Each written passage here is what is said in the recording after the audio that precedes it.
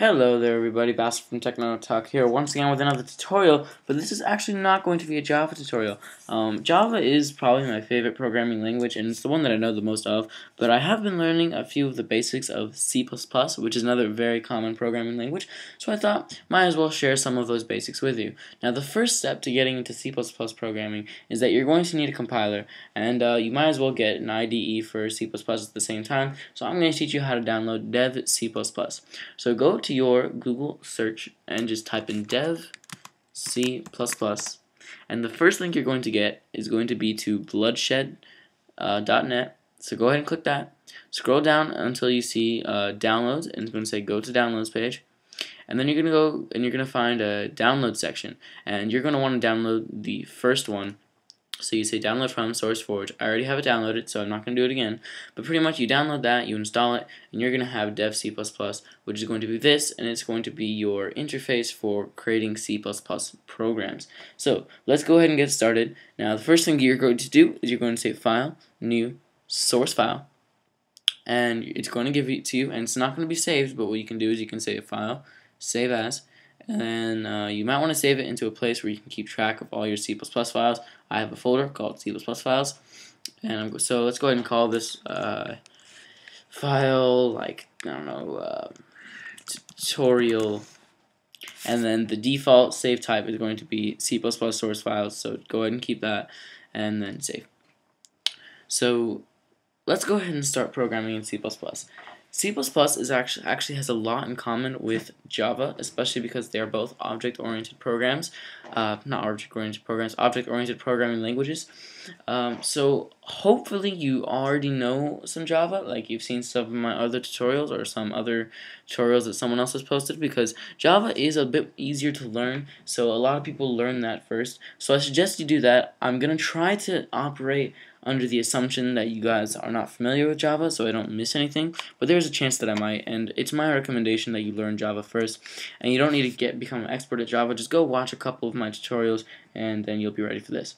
So now there are a couple of things in C++ that you're going to need to keep in mind that you need to always have, pretty much, because these are things that if you don't have, it's just not going to work. So at the top of every C++ program, you're going to need the following. You're going to need to have pound sign, include, and then in between your greater than and less than, which you're going to be using a lot in C++, you're going to write IO, well, it's not in between, IO string. I can't freaking spell. Okay, so this is something that you're just going to need to have at the top of any C++ program that you make, and the pound include is somewhat similar to the import that Java has. The only difference is that you have to always import IOStream or include IOStream, unlike Java where there is no default thing that you have to import.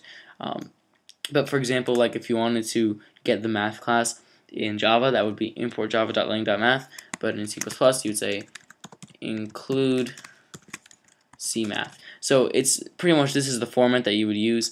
But we're not going to do that right now. Well, first thing we're going to do right now is we're going to make our main function, and what a function is in C++ is it's actually pretty much the exact same thing as a method in Java. It's just called a function instead of a method, but pretty much just like in Java, you're going to have a main function. Just like in Java, you have a main method.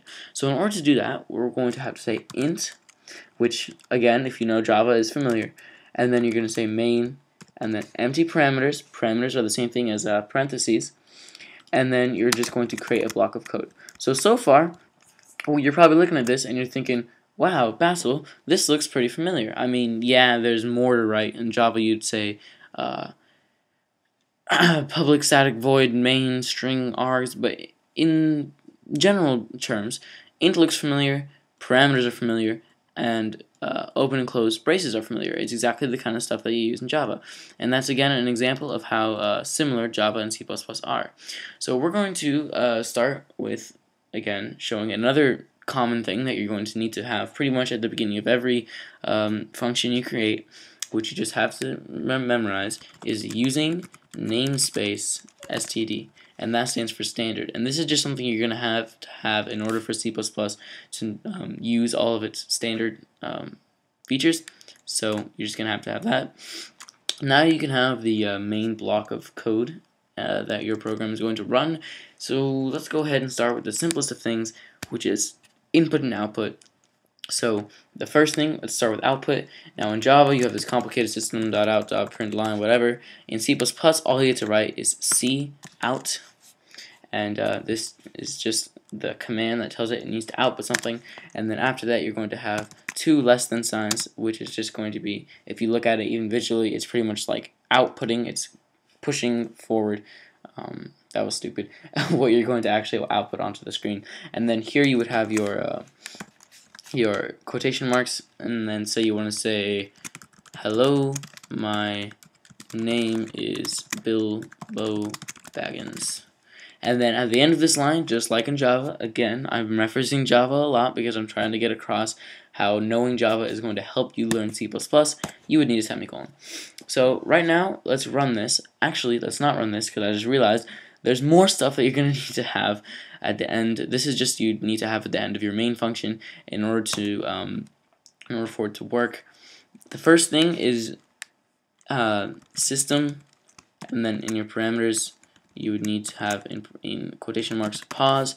And what this is going to do is if you ran your program without system pause here, it would only flash up for a second. Pause tells C++ run the code, but then keep it up there, so pause, so that I can actually see what my program is doing. And then after this, you're going to need to have return 0, and that's because if you know Java, again, you have a return type. The only problem is that in Java you have like void or whatever, but for a main function in C++, you need to actually return, and you're going to return 0, and it's not actually going to do anything. This is just how it runs your program. So this is what you would need. And now in order to run this, let's go ahead and go up here and click save, and then go to execute and say compile and run, and it'll compile it, and then it should pop up your command prompt, and it'll say, hello, my name is Bilbo Baggins. Now all this extra crap right here, you probably won't have that. Yours will just say press any key to continue. This is just because I'm using I'm actually on a Mac, but I'm using a virtual machine, so it's command prompt is kind of messed up, but just focus on this. Hello, my name is Bilbo Baggins, and yeah. So that's all for this tutorial. Make sure you check back to see some more C++ tutorials and see some Java tutorials, and I'm also going to be doing some XHTML tutorials. So I'm having a lot of stuff that I'm going to be doing. So yeah, thanks for watching. See ya.